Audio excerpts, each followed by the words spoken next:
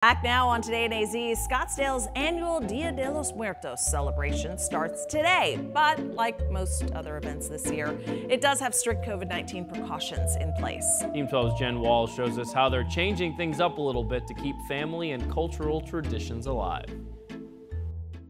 Yeah, normally the entire street behind me is blocked off for the Scottsdale Dia de los Muertos event. But because of COVID-19, it's going to look a lot different this year and with a socially distant feel. These are the stories, the experiences that happen, and some will be comical, and some will be somber. Father and son artist duo Such and Champ Styles. Family affair is what we're all about. Yeah, from one generation to the next. One generation to the next. You got my dad's, you got mine. Are showing multiple pieces at this year's Dia de los Muertos art installation at the old Adobe Mission.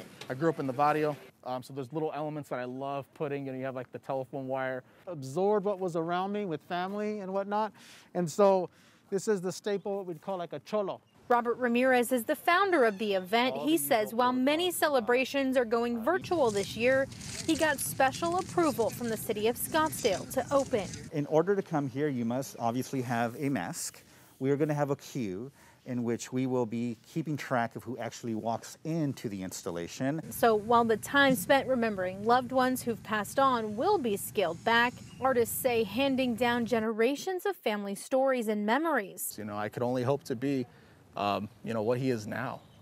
I love my dad. Can make me cry, mijo. I love my family, Are at the heart of coming together. The event is free. It runs through Monday, 9 a.m. until 10 p.m. each day. For details, go to our website, 12news.com, and click on this story. For now, we're in Scottsdale, Jen Wahl,